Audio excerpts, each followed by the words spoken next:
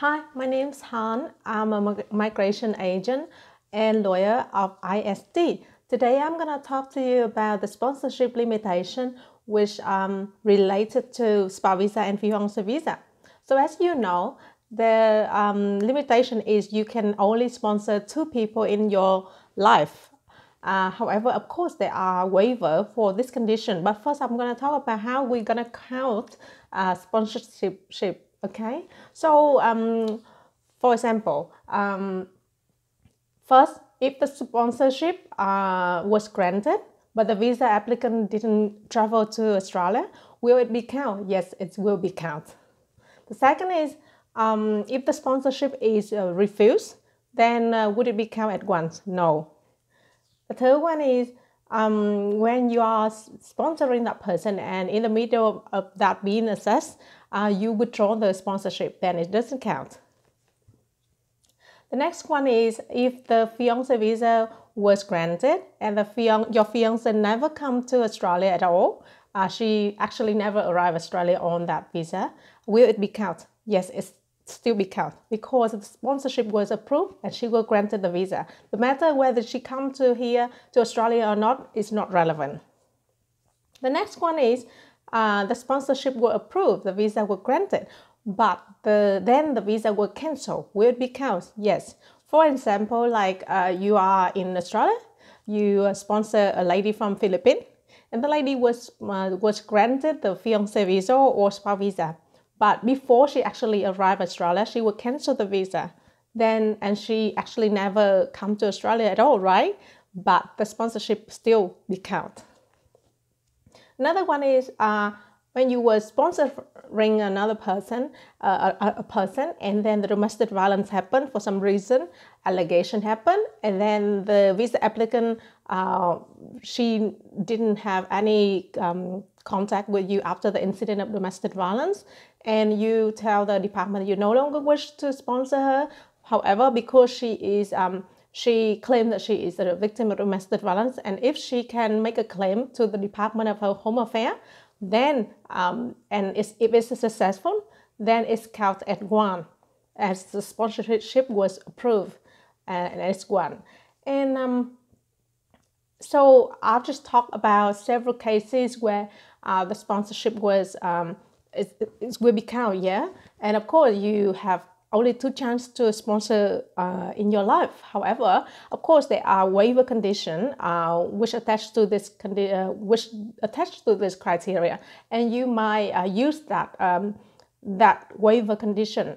The waiver condition is there must be compelling reason for you to apply the third one, to sponsor the third one. For example, there would be at least 4 main reason that you can use to overcome the sponsorship limitation.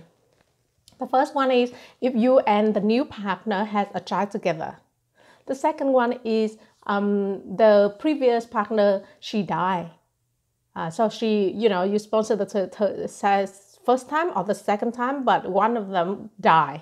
So you can use that as a compelling reason for you to marry the third time.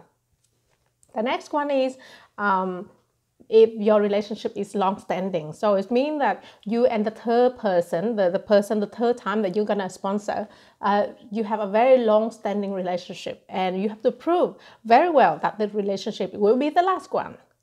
And last one would be one of the 2 times that you sponsor, that visa applicant, one of the visa applicant had a child with you, and she abandoned your child, your guy's child. She has a child with you, but she abandoned that child and she go away.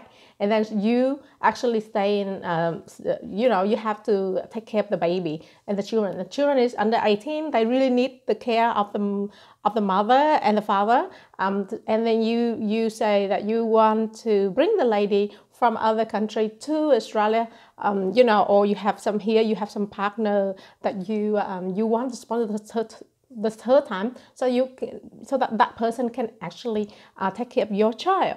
Then it would be a compelling reason. So that 4 circumstances, of course, the case officer will look at your case closely and will assess whether you're actually eligible for the sponsorship for the third time. Also, as you know that the sponsorship, you have limitation of 5 years gap. So, for example, the first time you apply you sponsor a first person. Then the second time you want to sponsor, you must count whether the first time the 5 years already passed. So the way to calculate 5 years is you have to look at the date you lost the sponsorship for the first one and the day that you're gonna lose the sponsorship for the second one, that 2 days. So the day that the visa applicant applied for the first one and the date that the next time, the second one, that the visa applicant, the second applicant, the next lady, she applied for the visa application and you will sponsor her. So that 2 date is very important, and you have to look at your previous application in order to know whether 5 years has passed.